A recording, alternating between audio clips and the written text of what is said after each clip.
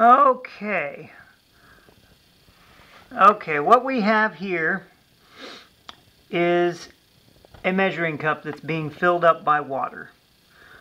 Water is being filled through this brown hose that goes through this stopper and down to the bottom of this glass jug. It's a siphon, okay? Basically, the water pressure. Well, I don't know how to describe it. Just to say, if you don't know what a siphon is, that's a siphon. Okay. All right, now, unlike most siphons, now as you can see, the jug is much higher. So, if this were like any other siphon, the jug would just keep on filling it up until this overflows, and then the jug would empty itself, because the hose is lower than the bottom of the outlet of the hose is lower than the bottom of the jug. But this siphon's different because we have a second hose. Okay, that second hose goes up here through the same stopper, and then it terminates. It comes right out, and there's a hole in the bottom of the stopper.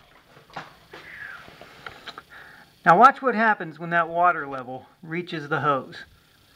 It's creeping up, creeping up. That hose is about at the 800 milliliter mark, maybe a little lower. Creeps up, and it slows. It stops. Nope, it's still slowing down. But eventually it stops right before 800 milliliters at the end of that hose.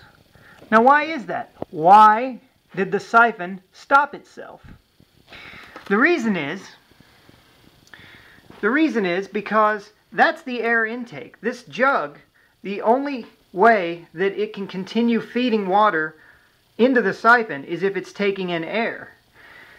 And the water level has stopped the air intake of that jug.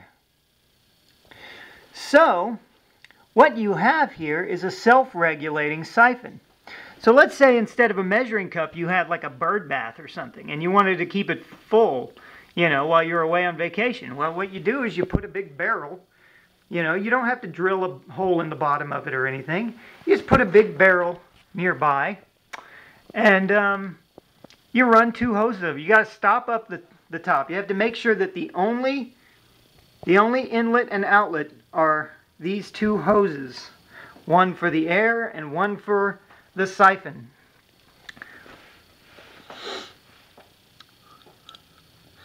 And what happens is, once it gets to the level where your bird bath should be, what you do is that's where you put the end of the air hose, and it will never get past that air hose. The birds, as a matter of fact, can drink down, and it'll never get low enough. They could just keep pecking. Squirrels can come through and they can drink it.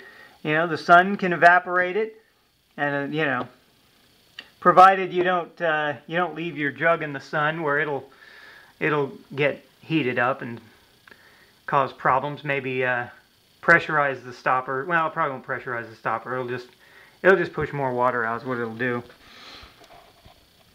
But no, it'll pressurize the stopper. Maybe. You know what? I don't know what it would do, actually. If that air in there got really hot and started pressurizing, it'd probably, heck, I don't know. Start blowing air through this hose, probably. That's probably what it'd do. Yeah.